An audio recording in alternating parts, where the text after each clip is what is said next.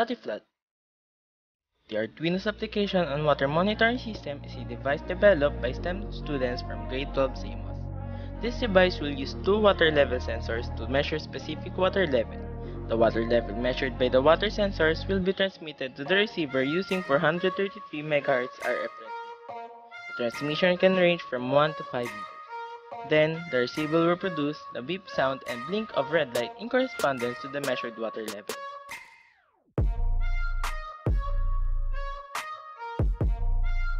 Water level sensor. Detect the different water levels. Arduino Uno reads data from the water level sensors and tells the radio frequency transmitter to send it to the receiver. Radio frequency. Data sender. All data will be sent via radio frequency. Battery. A 9-volt battery as a power source.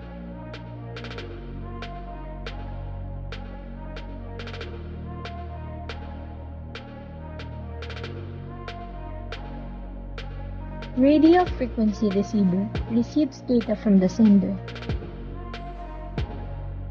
Arduino Uno reads and processes the data received, then instructs the LED and buzzer to blink and beep in response to the water level.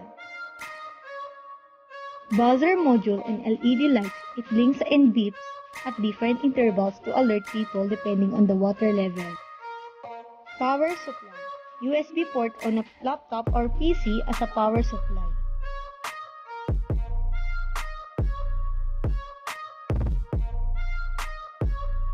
We put our receiver 5 meters away from the sender to see if our device can transmit data over a long distance.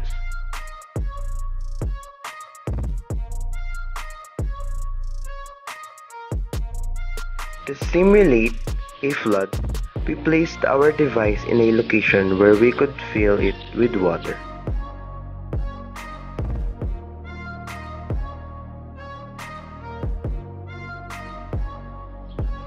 The first sensor has already been submerged for half of its length.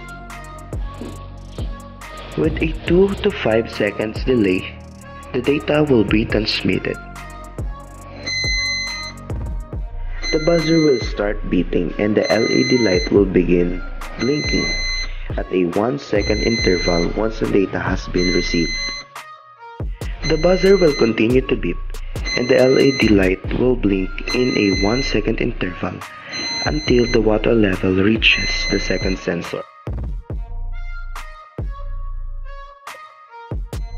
For the second sensor, we fill the container close to the second sensor to save time.